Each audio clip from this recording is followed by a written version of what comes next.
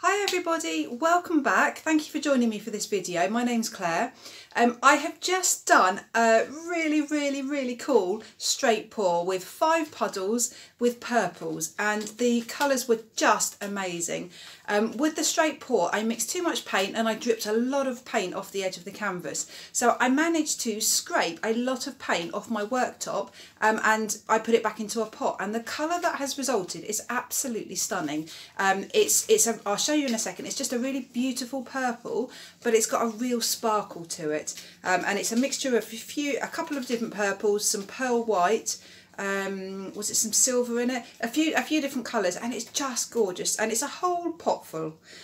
So instead of just throwing it or saving it for a rainy day, I'm going to use it now. And one of my favourite ever colour combinations is purple and green. It's not everyone's cup of tea, but it's just so bright and dramatic. I absolutely love it. So I'm going to do another straight pour with purple and green. So let me show you the colours. So this is the colour. Let me just try and show you. Look at that. It's just so rich and warm. Absolutely beautiful. So if you want to know what colours made this, I will link the video from my previous pour in that, and then if you watch that, all the colours are listed. So it's just basically a combination of all the colours that dripped off the canvas from the previous straight pour that I did. So that's going to be the dominant colour, and then you can see some lovely bright old crazy greens here. So I'm using so I've added a little bit of white and Amsterdam white and a little bit of Amsterdam ultramarine violet here to create this lighter purple. I'm using Pebeo Studio Acrylics Iridescent Green Yellow.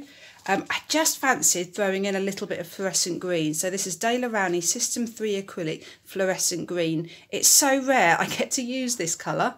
I'm just going to add it. Some Pebeo Silver and some De La Rowney Pearl White. So these colours are really risky, because if you mix green and purple you get brown. So there's a huge chance that this painting will not work, that I'll just get brown. But I'm going to give it a go. I'm daring. I'm going to try it. So all the paints I've mixed with my own homemade pouring medium, which is mixed with PVA glue. This is the PVA glue that I use. It's from Screwfix in the UK, and I mix it 2 parts PVA glue to 1 part water, and I mix it here. It's here in my squash bottle, and then I've mixed my paints 1 part pouring medium to 1 part paint, and then I've had to thin them down because they've still been a bit thick. The iridescent ones here were just a bit thick, so that they're all now about the same consistency. So I'm going to layer up 3 little plastic cups. I'm going to go in this order. So I've split up the greens, I've split up the purples, and I've split up the neutral colour, the white and the silver. I'm going to start with the bright green. I just fancy seeing a bright splash of green right in the centre of each of the 3 puddles. So let's just pour some bright green in the bottom. I've only ever used this fluorescent green once or twice, and it's just amazing colour, but you have to get the right painting for it. Right, some of the purple. So the paint ratio I use, the paint consistency, is really nice and thick. So as I'm pouring these colours in the cups, they're not sinking, they are just sitting on the surface.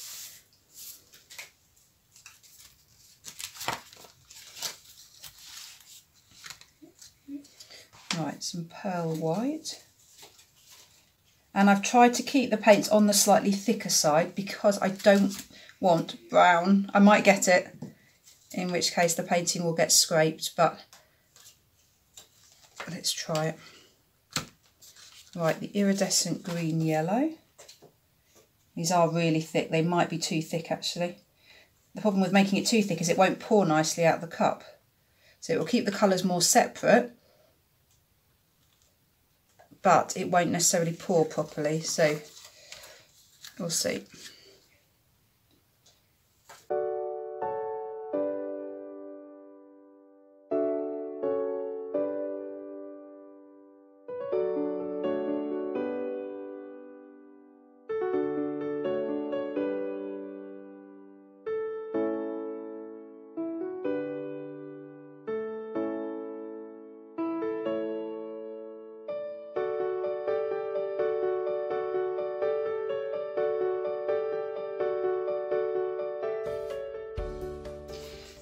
my canvas is a 30 by 40 centimetre. So I'm going to, so I've got 3 cups. I'm going to do one in the centre and then obviously one either side. I'm not going to put a puddle down this time first, because the one not a downside necessarily, but one thing to consider, when you put a puddle down and cover the base, and then you pour these cups on top, where the cups meet, you get a strip of the base colour, and that can look really nice, but you might not want it. So I'm going to go without it. So let's pour this out. I'm going to be twisting my hand quite a lot and varying the speed at which this paint comes out. I'm going to be going up and down and twisting, and then hopefully we'll get another colour coming through in a minute. There we go.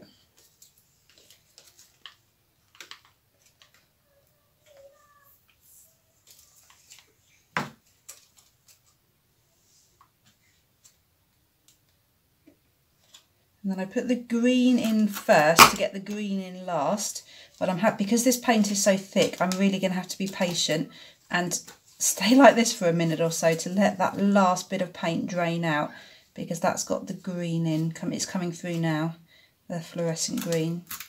There it is.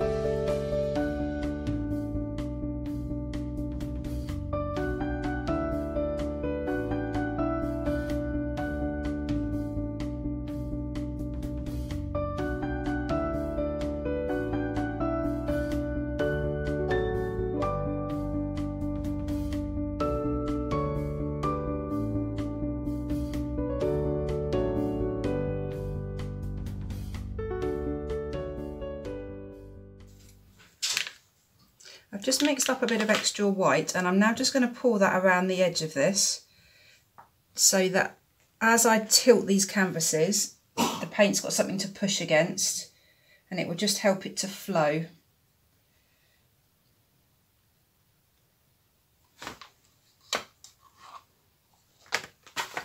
I'm just going to spread that out a bit.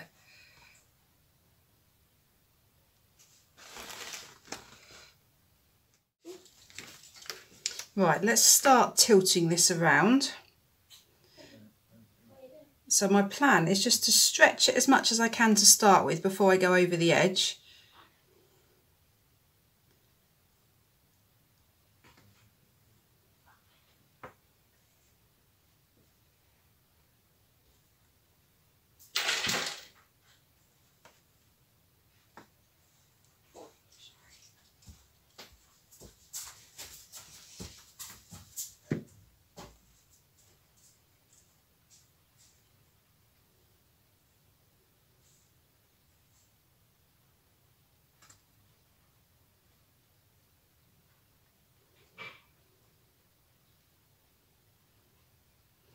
Right, and then I think there's a lot of paint, so I'm happy to lose quite a lot of this paint. So I'm just going to start tilting over the edges now.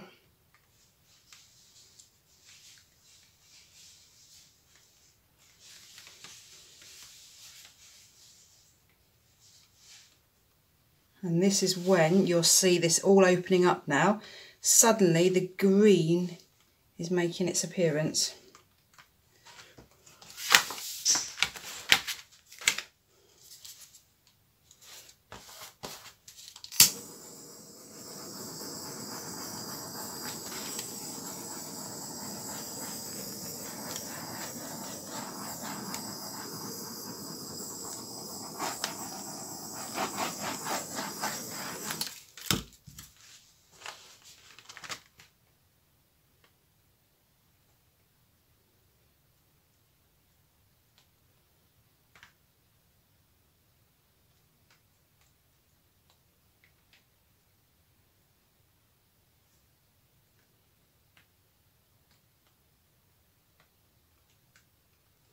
Look at that, that green has really come out there in the centre.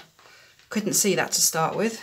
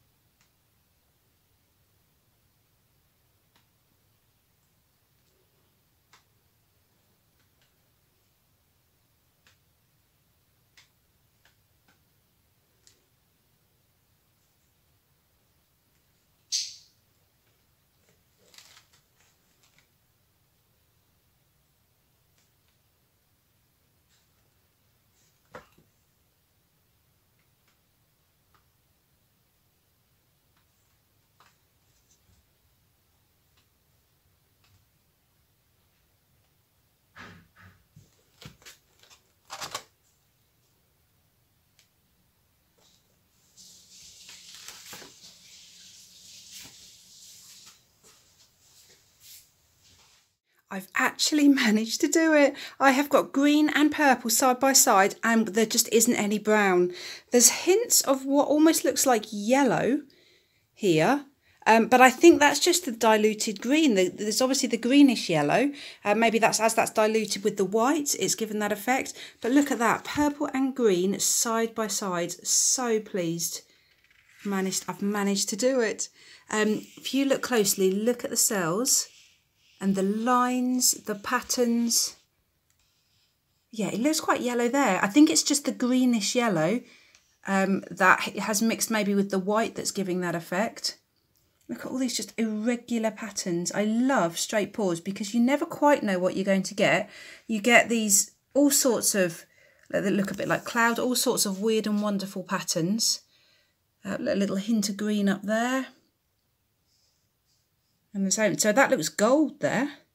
There definitely isn't any gold in this. I think my favourite bit about this painting is the fact that you've got these really dark purple lines through the middle. And I think in terms of composition, that really, really makes the painting for me. I'm really pleased with that. The other thing to say, when I first pulled the 3 cups out, it was overpoweringly dark purple, and my heart sunk because I thought, oh, I've just created just a dark purple painting, and that's not what I wanted. I wanted to see the other colours. So interestingly, it's the light purple which I think is dominant.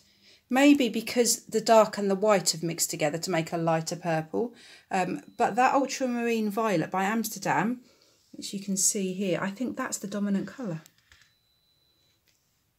Great, so I will be back once it's dry.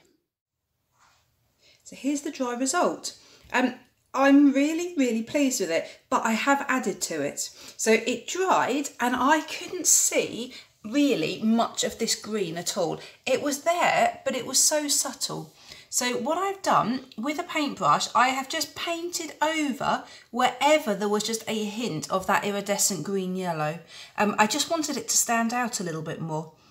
So you can see there's some lines. I haven't added green yellow to anywhere that it wasn't already, but I've just gone over the very, very faint hints of it just to make it stand out slightly.